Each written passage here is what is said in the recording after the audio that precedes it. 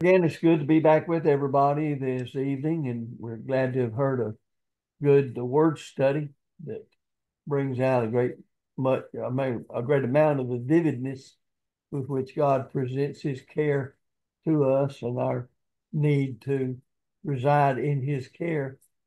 Ken did a great job on that. I would like to begin where we left off last week in the book of Jude, looking at verse 3, and that's what we were on when we closed out the class. So I'll start back again over it. Beloved, verse 3, Beloved, when I gave all diligence to write unto you of the common salvation, it was needful for me to write unto you and exhort you that ye should earnestly contend for the faith, which was, the King James says, once delivered unto the saints.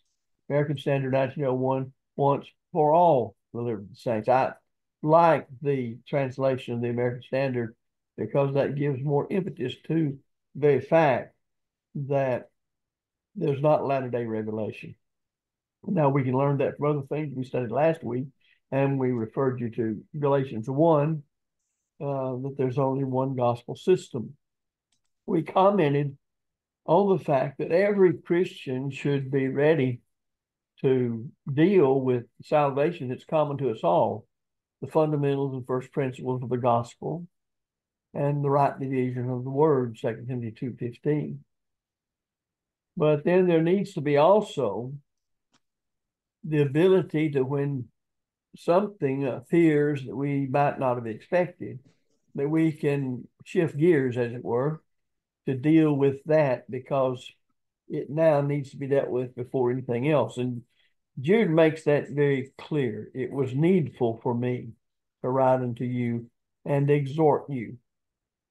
It wasn't they didn't know already that it's part of the Christian's responsibility to stand up for the truth and expose error. But like many things, we have to be encouraged or exhorted or urged to act on what we know. And that's a part of our own study and our help to one another.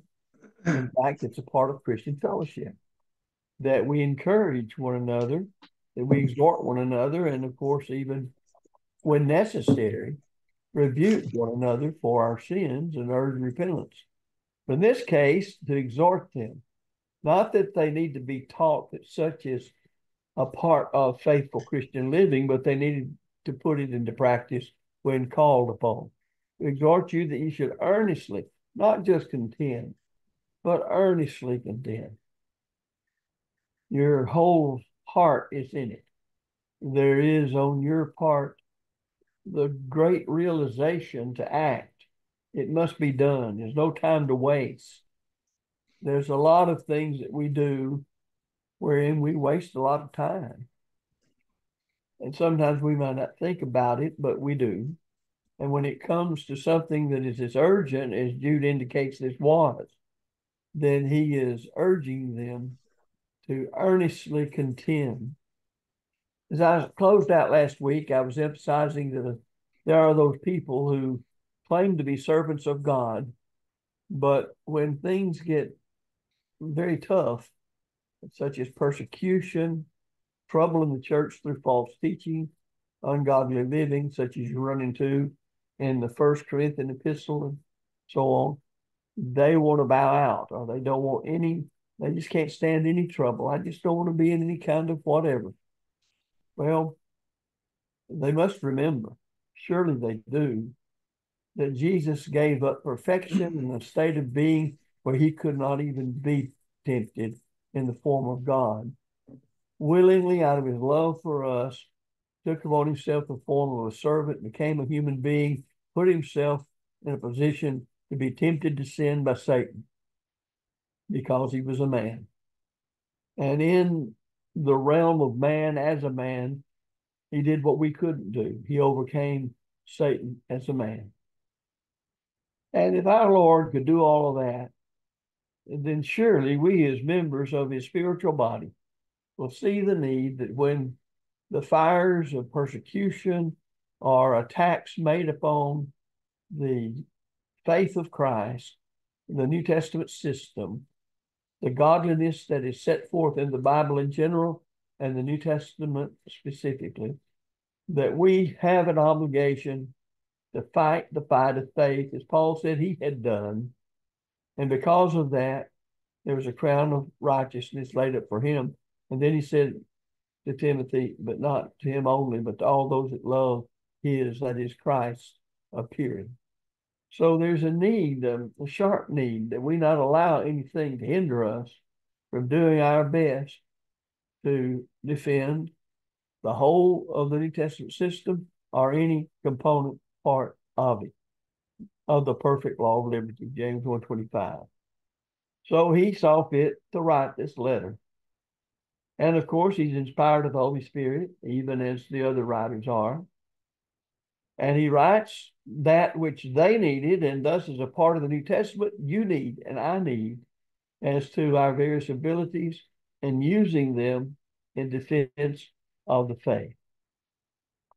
So we're to contend for the faith, which was once delivered in the saints. I closed out last week on this by mentioning that this was all delivered to members of the church. Remember, saints here is not as the Roman Catholics determine who is a saint, as they would say sainthood, but a member of the church is faithful to saint because he's sanctified. He's set apart to do a specific work.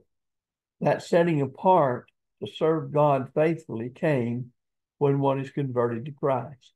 And one is converted to Christ in obedience to the plan of salvation, in believing in Christ, repenting of our sins, confessing our belief or faith in Christ as the Son of God, and completing our obedience by being immersed in water by the authority of Christ into the name of the Father, Son, and Holy Spirit. That's a saved relationship, and to obtain the remission of sin. All of that has to do with being made a saint, being converted, becoming a child of God, being made a Christian, a member of the body of Christ, born of water and the Spirit, a citizen of the kingdom of heaven. So that's our obligation. Now, some may do this a lot better than others, but we all ought to strive to stand up, as we sing in the song, stand up for Jesus. Sometimes all we might be able to do is say, well, you can go the way you're going, but I'm standing with Christ and whatever he teaches, because he's my Savior. You'd be surprised what that would do to some people, just to have somebody say that. Now, looking on into verse 4, he gives us the reason that this must happen, that each member of the church, in being faithful, must strive to prepare themselves to recognize false teachers. Well, you have to recognize false teaching to recognize the teacher who teaches falsely. Again, that demands proper knowledge of the Bible. As we've said, if you, in the case of a dollar bill, a genuine article, if you know what it is, then anything different from it is counterfeit. Well, there's all sorts of counterfeit religions saying that it's acceptable to God in Christ, but the Bible will tell you whether it's so or whether it's not. So here in writing part of the New Testament, part of the Bible, Jude, and of course God by the Holy Spirit is saying, Jude is saying you need to know there are certain men crept in unawares. Now, remember, John, we think, wrote 1st, 2nd, 3rd John, even the Gospel of John, in the 90s maybe, possibly a little earlier, but at least that time period. But now Jude, we can't figure out for sure when he wrote, but it would have been sometime before that. So you can't just say, well, John wrote later than Jude, so Jude is coming after John in the canon, so he must have written later. No, it doesn't work that way. Jude could have very well been dead by this time. And this is a good time to say this. You surely remember that Second Peter and Jude are so closely associated. Um, I would suggest that you go over to Second Peter 2 and look at it. Later on, I hope to be able to go from here, the book of Jude, when we finish it, and just start back over First Peter, go through it, and then Second Peter. We'll have more time, Lord willing, to spend on this point. But this tells us something when you read so much in one book and then the same thing in another book. They were very closely associated with one another. Possibly Jude even read what Peter wrote. But it seems only natural they would be. Peter was a Jew from Galilee.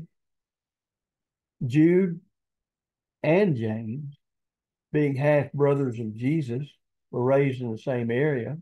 Remember that the half brothers of Jesus didn't believe he was the Son of God till after his resurrection, but here they are, very faithful as far as we know, in the way that they're revealed in the book of James and in by Jude here.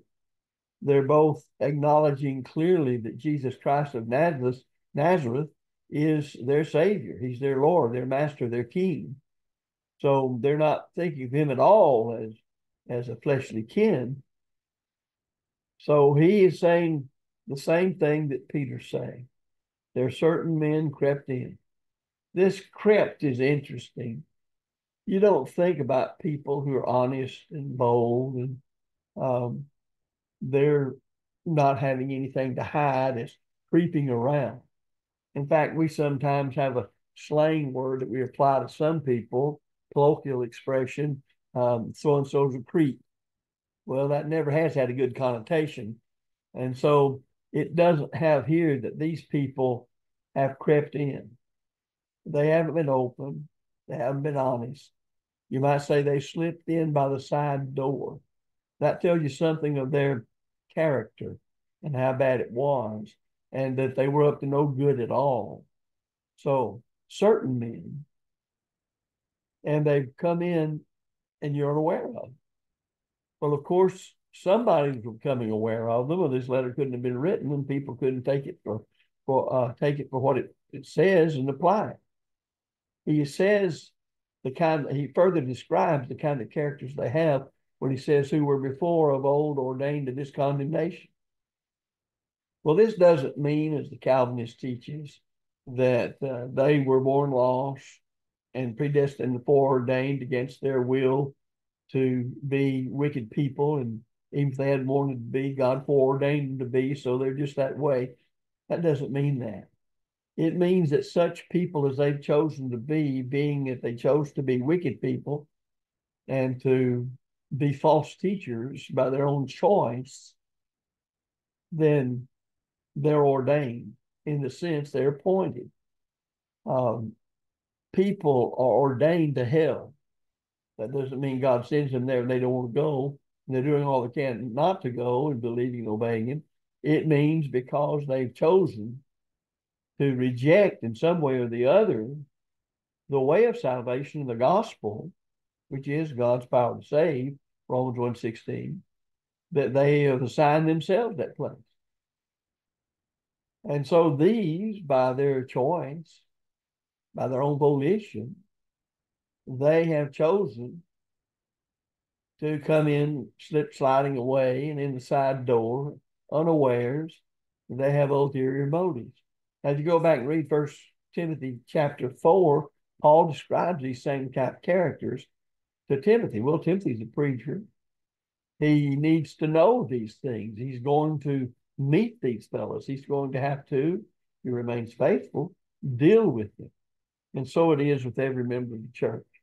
Now, this brings this up. There was not only persecution coming from unbelieving Jews, and even more so unbelieving Gentiles. And finally, even the Roman state begins to persecute the church. So they also came from within the church. These have crept in unawares. They're slippery characters, and they're up to no good.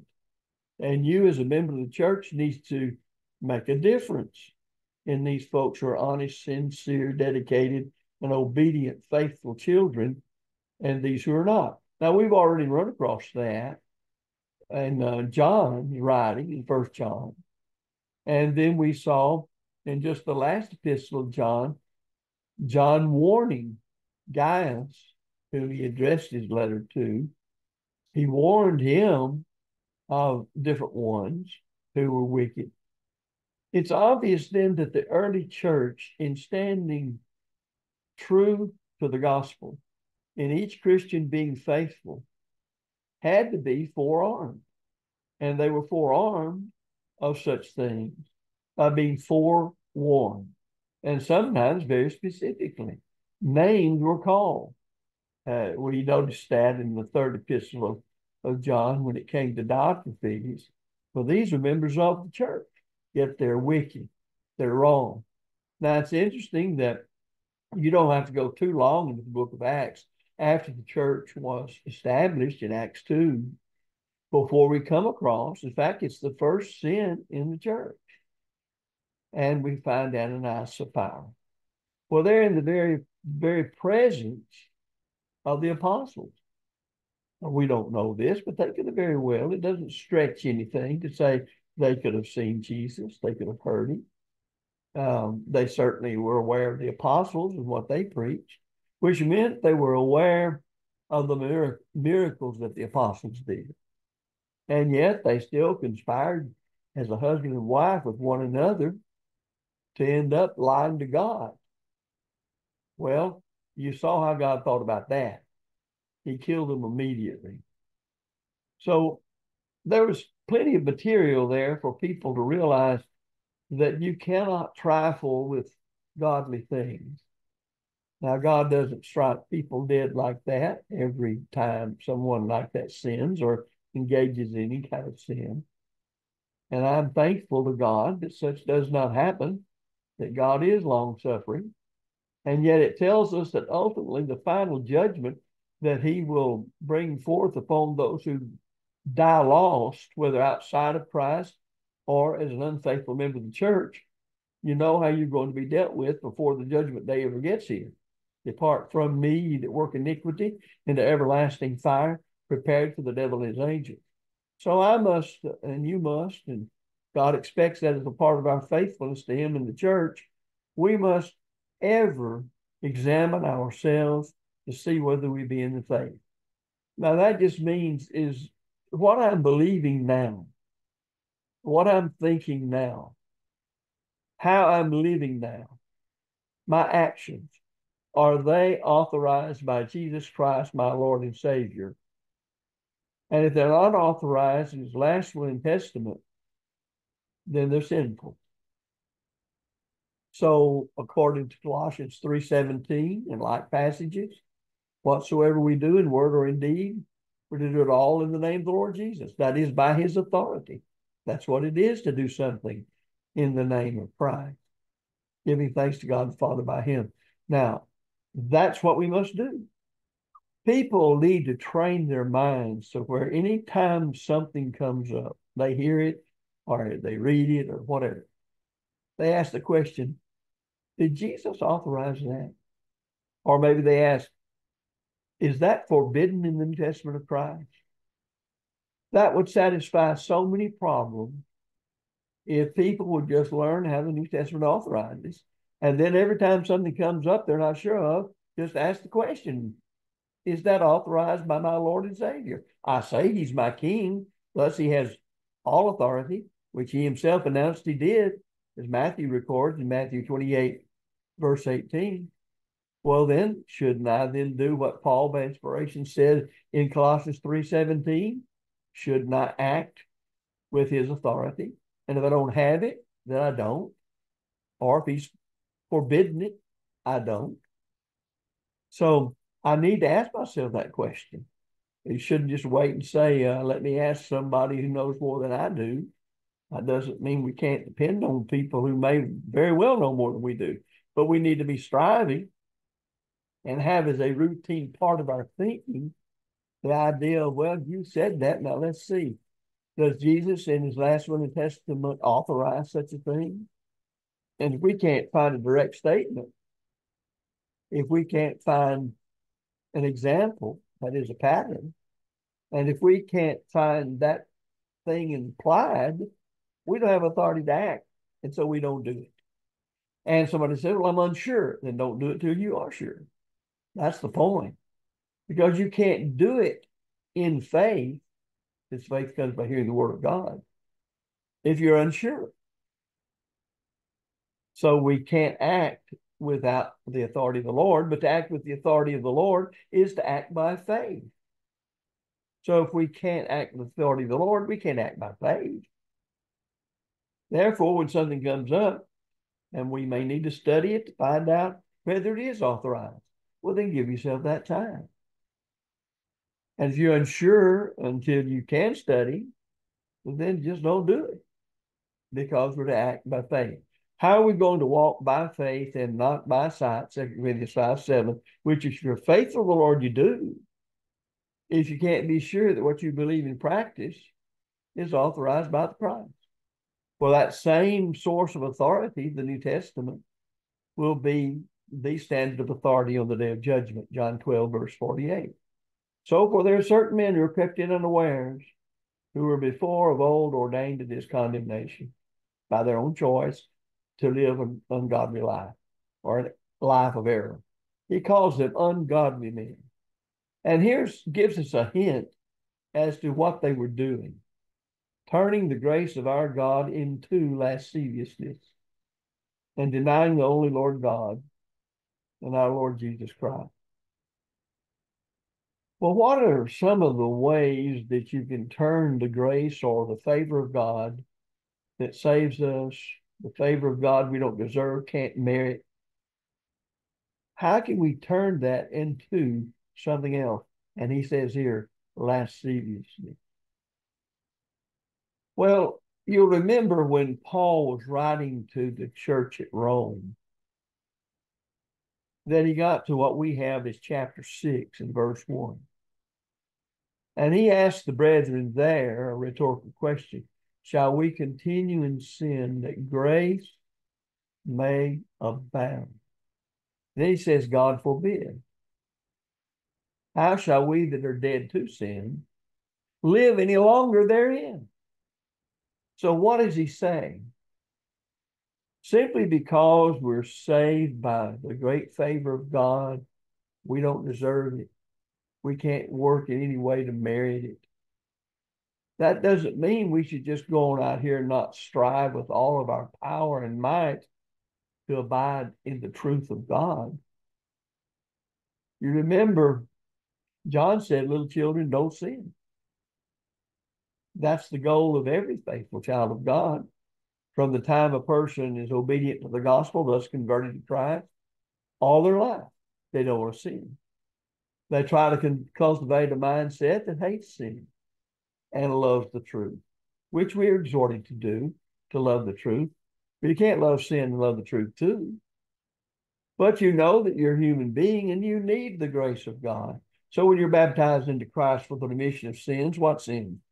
The sins originally alienated you from him, made you a sinner, and the need of salvation Christ offers to the gospel. When you do that, you're then baptized into a state of grace, a place of favor. Well, evidently, some must have got the idea that means, well, since I'm a favorite, I'm a child of God, and I'm a favorite, I'm in a state of favor, I can just go ahead and sin any way I want to. After all, I'm favored. Well, that's not at all what is meant by Paul in Romans 6. And so he dissolves that false view in his reader's mind when he says that's not the way at all. What being in the favor of God does is give the sincere, dedicated child of God the opportunity to strive with all their might to keep the commandments, and yet we know we're covered by the favor of God. It was never meant to be bestowed upon those who didn't care about living as God commands, but it's bestowed upon those who, in obedience to the gospel, raised to walk in newness of life, a new creature in Christ. They're the ones that enjoy the favor because they're striving with all their might to live according to the truth. And thus the blood of Christ cleanses them they're in the favor of God. Well, this is partly what's involved here in Jude when he says they've turned the grace of our God to lasciviousness. Lasciviousness means just do about anything you want to gratify the appetites of the flesh. And God's grace, God's favor, you're one of his. You're going to be all right. Well, then what's all of this business throughout the rest of the New Testament about the works of the flesh in Galatians 5? And if you do those things, you will not inherit the kingdom of God. Obviously, that can't be the case. So it must be that there must have been somebody at least, or bodies in the church, these false teachers who crept in unawares, ungodly people, who are trying to say you live any way you want to live. If you're in Christ, you're in his favor. He's not going to send you to hell. But that's not what the rest of the Bible teaches. And the Bible does not contradict itself in any way whatsoever. So the statements about us, members of the church, God's children, being in God's favor as members of the church, is applied to those who are steadfast, unmovable, always abounding in the work of the Lord. For as much as ye know, your labor is not in vain in the Lord. 1 Corinthians 15:58. It's not said of those who are overtaking a trespass and won't repent of it, who are worldly in their thoughts and actions and don't try to correct themselves. The favor of God is extended to those who love him and keep his commandments. And it takes care of the one who is striving with all their power to know the truth and live it and grow up in greater knowledge and practice of the truth and in the grace of our Lord and Savior Jesus Christ. So whatever they were doing, they were trying to say you can do as you please here, and the grace of God will cover you no matter how far off you are from the teachings of the Christ in your conduct. Notice he goes so far to say, and denying the only Lord God and our Lord Jesus Christ. Well, I don't know all that involved, but let's just say that it involved very early doctrines that John dealt with, such as Gnosticism. Well, John said some of the same type of words when it came to the Gnostic. And so here he's saying if you deny that Christ came in flesh, as John did, or he just appeared to come in flesh and all that kind of thing, then you're denying Christ. And that'd be true of anybody saying, well, I'm a Christian, but denying the things the Bible teaches Christians are to do to be faithful. But we'll have to stop here. And before we do, as our custom is, let's go to Heavenly Father and pray. Our holy and righteous Father, we're so thankful we've been able to be together. Think about thy good terms and that we have the words that help us understand abiding in the doctrine and being protected by thy sheltering wings in the shadow of thy hand. We're thankful, Father, for thy word that enlightens us. And we pray that we will prepare ourselves, first of all, to examine ourselves in the light of the truth, and then to examine all other things and other people and what they teach. Help us, Father, and guide us. May we put our trust in thee. And may we ever say, not our will, but thine be done. We pray it in Christ's name. Amen.